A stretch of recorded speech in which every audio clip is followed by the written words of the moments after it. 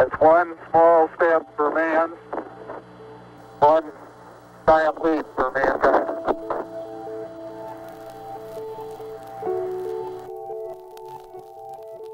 To be honest, I thought it'd be easier, but it's not as bad as I would have thought. You just kind of get that itch to stand up and stretch a lot. These guys have been bedbound for 3 full days, where they do everything in bed. Bed rest studies on Earth are used to mimic the environment in space. For example, weightlessness is simulated by tilting the bed to a 6-degree head-down position. This pushes bodily fluids towards the head, as would be experienced in space. The UK's University of Nottingham team conducted a 3-day study to measure the impact of weightlessness on muscle loss and insulin resistance. The study ran parallel to a 60-day bed rest study with the European Space Agency.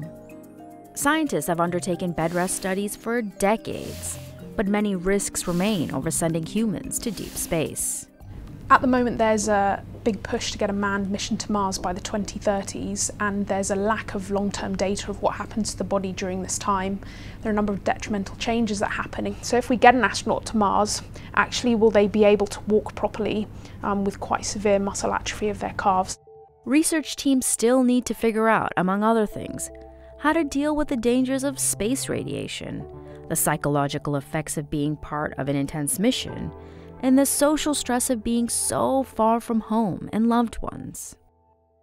We have shown that humans can survive and work in space for long durations, but up until now, flights of astronauts have mostly been limited to low Earth orbit. We would like to go further, but with our current state of technologies and knowledge, we would not be able to ensure that a human crew gets to a destination in space and then, of course, back safely.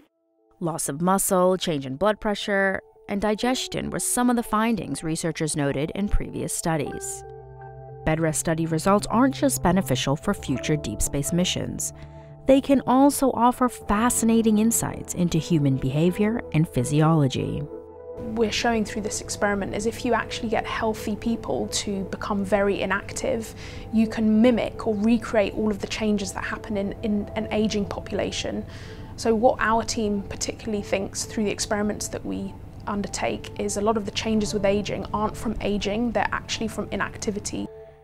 Astronauts won't be leaving for Mars tomorrow, but research into the medical problems they'll encounter trying to sleep through the long night of space may make us all a little healthier here on Earth.